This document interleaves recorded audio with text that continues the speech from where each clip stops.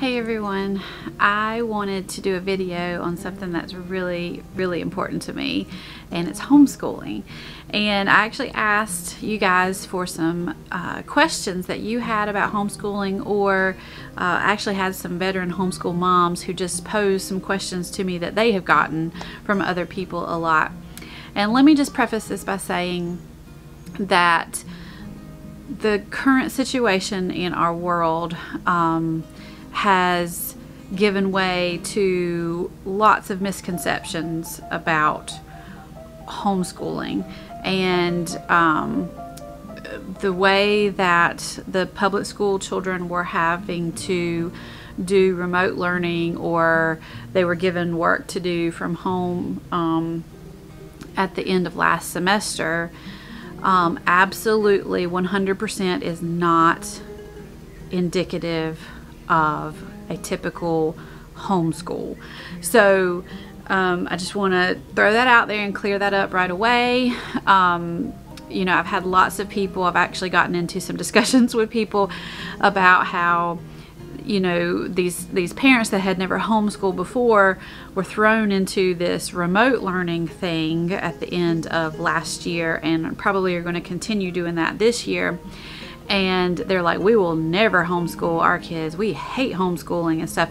Well, let me tell you, that's not what homeschooling is. So you can just forget that right there. Maybe you aren't called to homeschool, and that's, you know, you're right, and that's fine.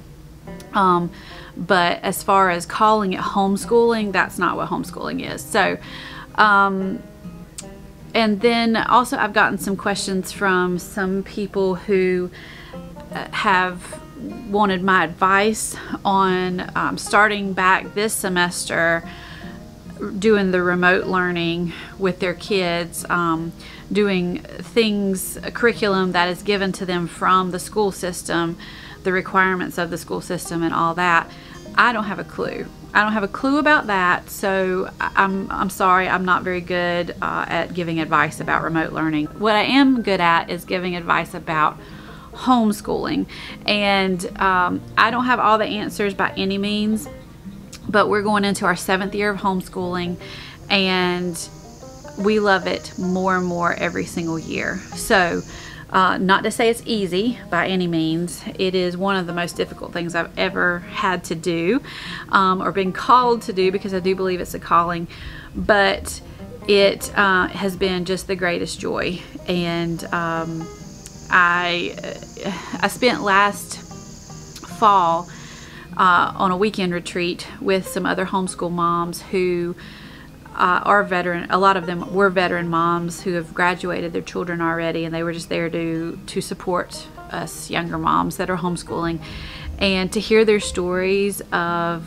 you know, walking their kids across a platform at graduation, and just the joy, just the feeling of accomplishment, just the feeling of just overwhelming emotion I can imagine, to have seen this thing through all the way to completion. And I don't want to rush time, but I know that when that day comes, like, me and my kids are going to look back and be like, wow, look what we've done. You know, look at the relationship that we have.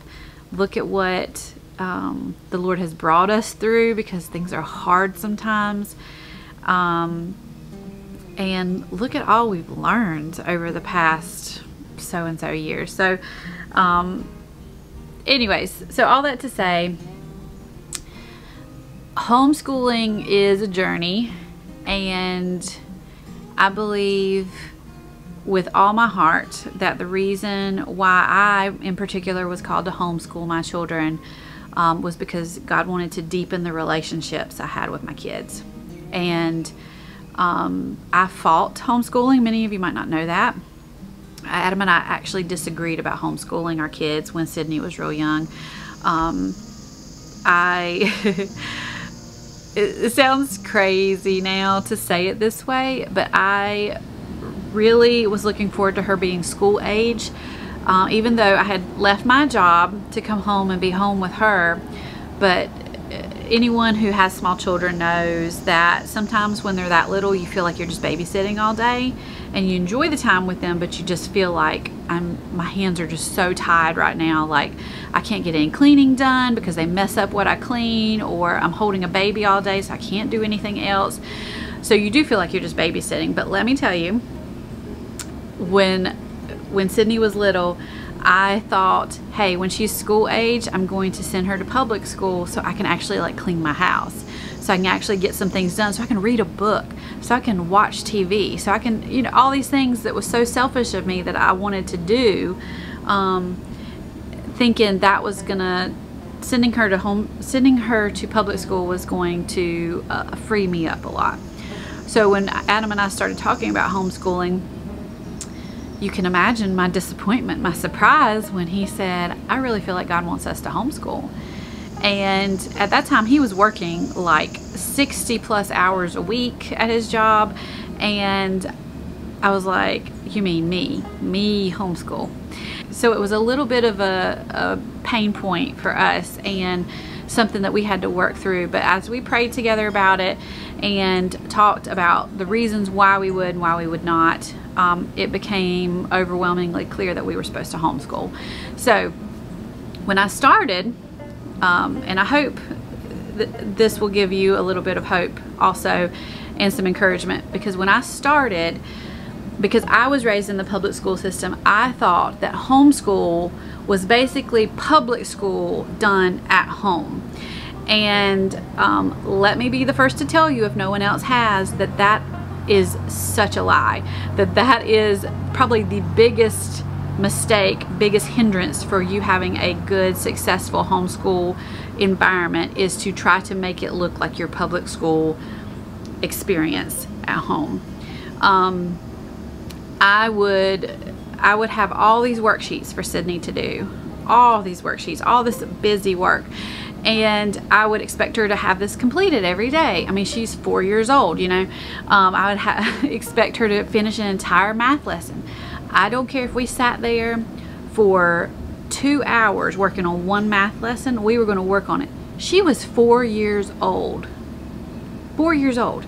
And I was making her sit down and do all of this busy work, and she hated it and I hated it. We both hated school. We both were like, why in the world are we putting ourselves through this torture? Thankfully, the Lord put some very special people in my life who, when I told them that we would sit every day and we would get through that lesson, and if we didn't get through that lesson, we just sat there longer, both of us would be in tears at the end of the day, they looked at me and they said, don't ever do that again. You are going to ruin that child's idea of school, and therefore set her up to fail. And I was like, well, that's what we did in school. I mean, we had requirements, you know, we were supposed to sit there and do our worksheets and do this and do that, and they were like, but that's not gonna work. That's not gonna work at home, and that shouldn't work at home. Public school is set up a lot differently than you and your child sitting together in a room. And if you've never experienced that before, then you probably don't know what I'm talking about, so I'll just let you experience that, and then maybe you'll understand.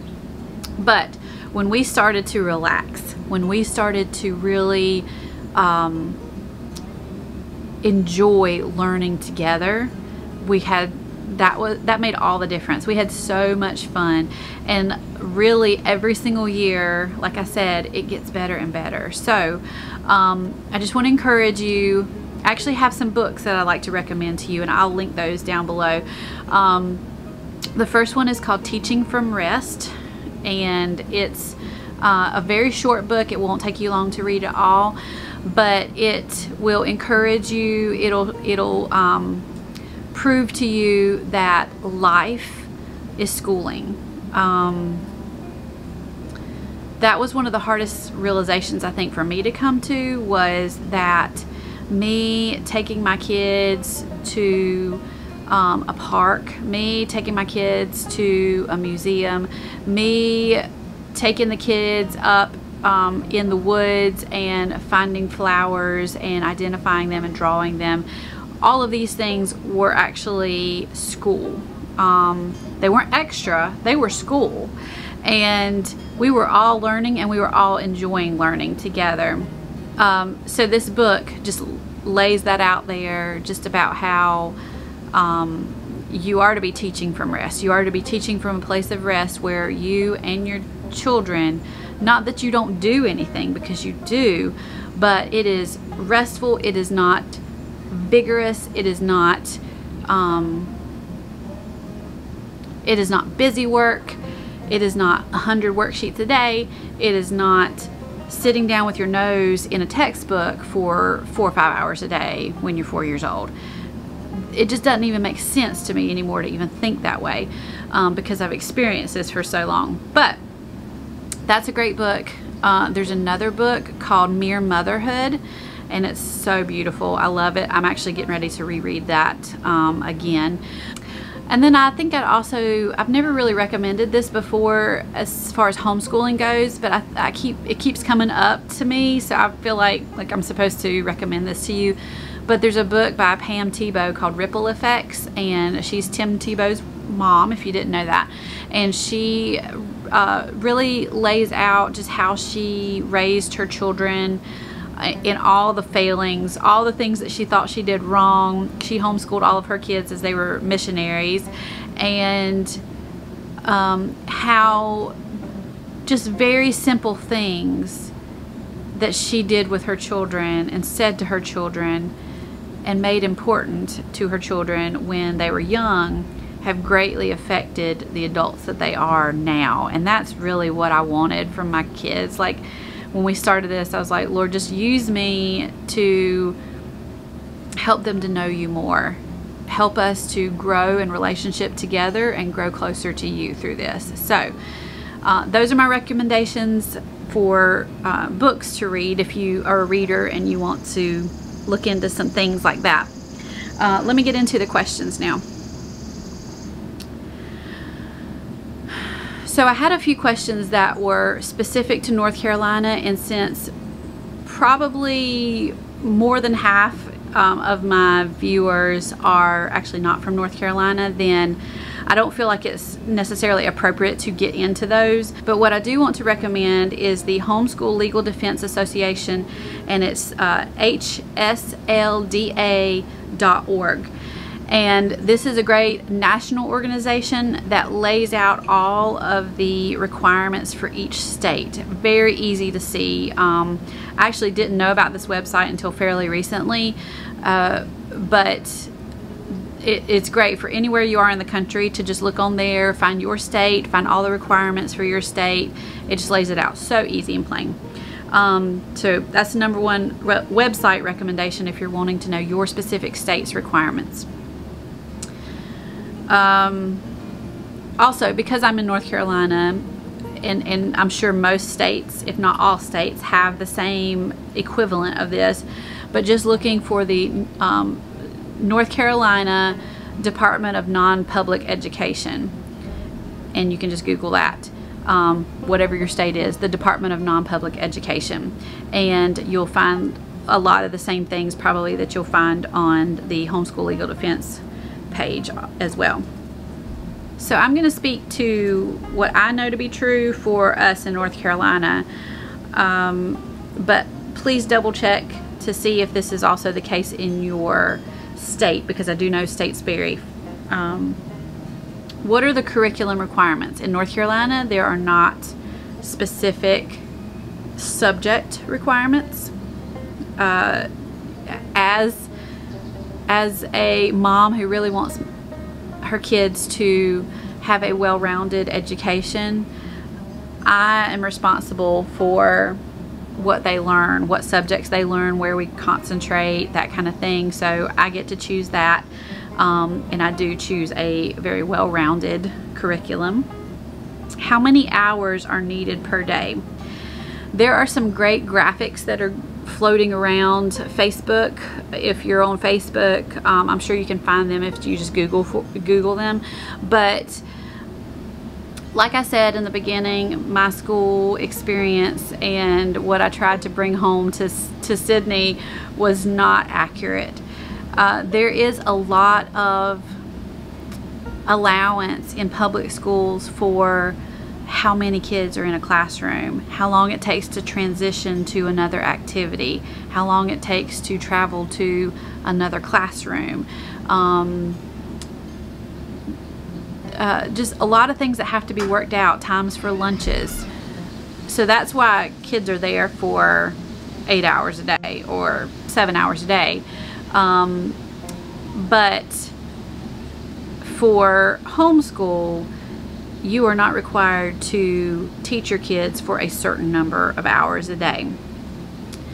When they're really young, literally 20 minutes, 30 minutes a day is going to be sufficient for you to review letters with them or go over numbers or counting or phonograms or whatever they're on. And that doesn't seem like a lot, but if you're doing this every day, you're repeating this, and then you're doing things throughout the day that just reiterate what you've been teaching them, you're going to have no problem, and your kids are going to have no problem.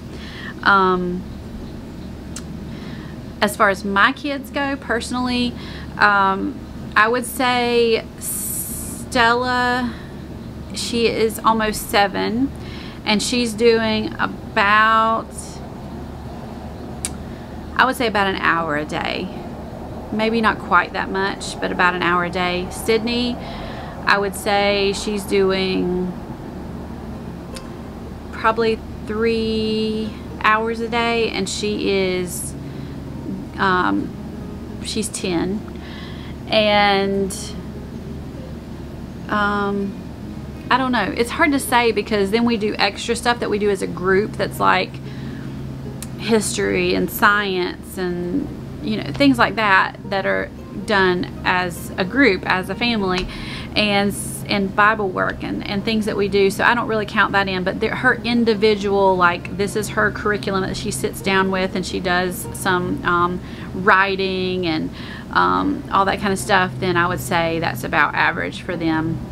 Travis, he just got started with kindergarten work this year, and he would love to do work all day. Let me tell you, the boy is excited about school, but we do about 15 minutes with him.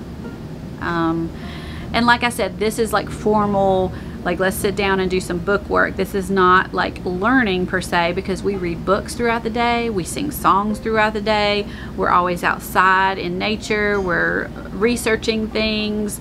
They get to do art projects in their free time.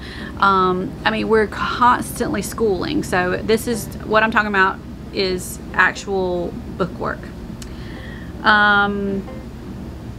Are there groups that we can join? Yes. Now, there are co-ops available pretty much everywhere. We actually have been in a co-op from the very beginning, and actually broke away and decided to do homeschool on our own last year, and that was just the right decision for our family. Didn't regret it. It was the best decision for us. But that might not be the case for you. You and your child might need to be a part of a group, at least in the beginning, so that you have some support, know that you have people that you can lean on for answers to questions or whatnot.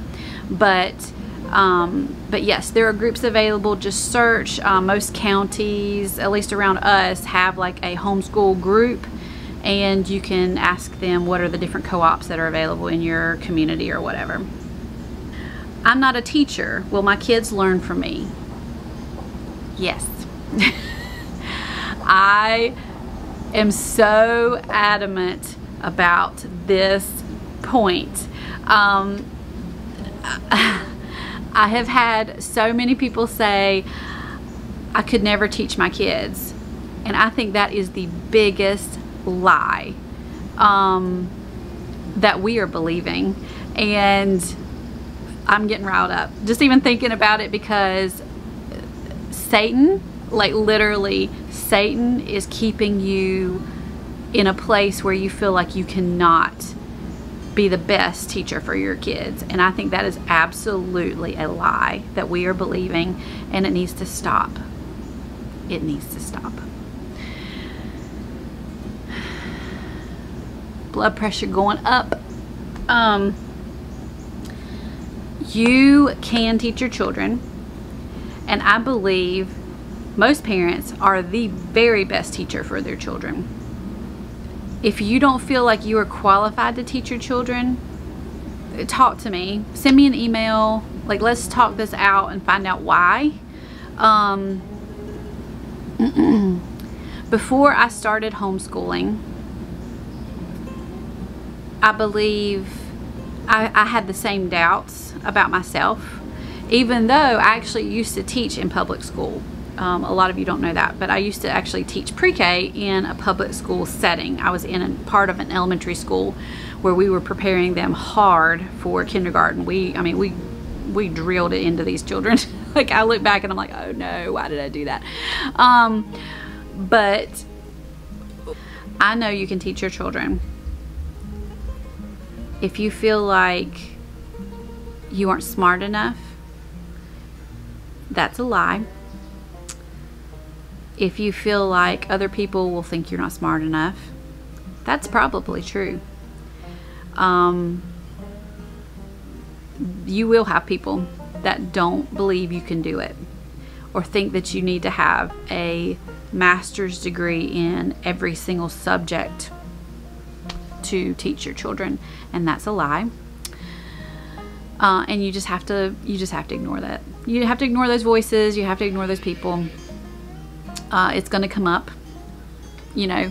I had people, I remember, saying to me that they had faith in me to teach my kids because I had taught in public schools. Like, that prepared me for teaching my own kids.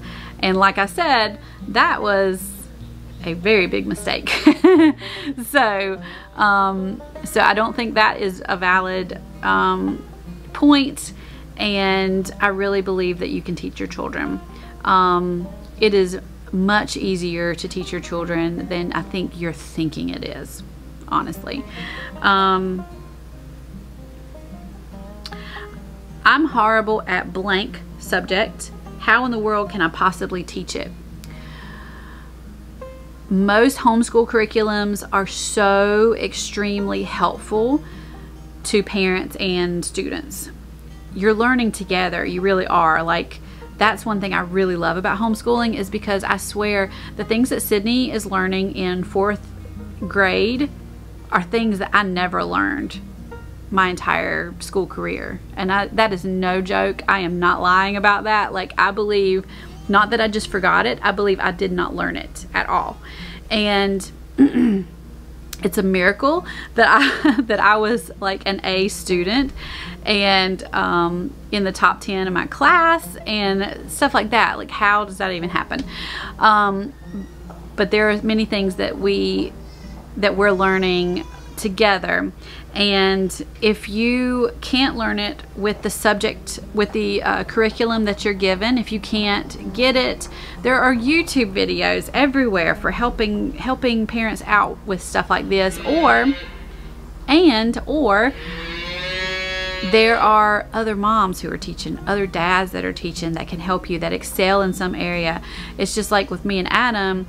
Adam excels more in math than I do, and I excel more in language arts than he does. And so if we can't get it, then we're going to refer the kid to the other parent, and that's fine. There are also things like Sylvan Learning Center. If your kids need extra tutoring, there are online tutors. Lots of help out there for you. How should I choose a curriculum? You do not have to choose any curriculum if you don't want to. You can make your own curriculum. You can make your own, so you can do a free curriculum. You can piece together things that you find online that are actually free. But if you need, like me, if you need a little more guidance, a little more help, then there are massive amounts of curriculum. So how do you choose a curriculum? Now, that's the hard part. You just have to decide if you want something that is more teacher-led, more student-led, online. You just go through and just figure out what it is that you want. We've always done a teacher-led curriculum. I've never sat my kids in front of a computer screen to learn anything. Sydney actually this year is going to start an online math curriculum, and we're excited about that. I think that's just a little different for her. She's getting to be at the age where she needs to be learning how to use the computer and how to, you know, how to be self-sufficient with that. And so I think that will be helpful for her. How much does it cost? Like I said, with curriculum, it can be free or it can be very expensive. This year we are moving more towards using this one curriculum that we really love called The Good and the Beautiful, and it is a pretty pricey curriculum. It's not the most expensive by any means, but it is decently expensive, and you can do bare bones, or you can do like all the stuff that's printed out, all the extras that they recommend and all that if you want to. Many curriculums are just so lenient about what you want to use and how much you want to use. This goes back to the state requirements, but so you need to check into your own state. But as far as North Carolina goes, North Carolina wants you to have a 9-month school schedule. That does not mean you have to do 9 consecutive months, but basically close to 100, or recommended 180 days per school year. You can do year-round school. A lot of people will do like 6 weeks on, a week off, or whatever. However, whatever works for your family is what is best for your family, and it is okay. There are different styles of homeschooling. There's unschooling, which is basically, I used to think that meant not doing school, and it's not. It means that it's kid-led, so the kids are able to express interest in certain subjects or certain topics, and then you are able to foster that and facilitate learning of that particular subject or that particular topic, and then you move on to something else. And it's really good. I mean, I guess we do a lot of that anyways, but that's kind of on top of what we do as far as our traditional schooling, our subjects. We do traditional school subjects, but I have lots of friends that do unschooling also, and their kids really thrive with that too. So there are lots and lots of questions that I could continue to answer, but I think this video is probably long enough. If you have any specific questions that I did not answer, then please just put them in the comments here. Send me an email if you'd like to, but I'd like to have a discussion with you about the concerns that you have or the questions that you have, and get those hopefully answered for you. Although, like I said, I'm not an expert. I've just done this for 7 years now and enjoyed it immensely, and it's something that I'm really passionate about. So all this to say, you are a good teacher. You can teach your kids, and homeschooling is really, really fun. Homeschooling is learning how to love learning, in my opinion, and it really has taught me to love learning again with my kids. And my kids don't dread school. It's not one of these things like when kids come home from school and they're having to go do their homework and they're like, oh mom, do we have to? It's not like that. It doesn't have to be like that. It shouldn't be like that. Schooling is fun. Homeschool is a blast. I love it. I can't imagine doing anything else. But that's my 2 cents, and take it or leave it. But I hope that you've enjoyed this video. If you have not subscribed to our channel, I would ask you to subscribe now and hit the little bell button so that you can be notified every time that we have a new video.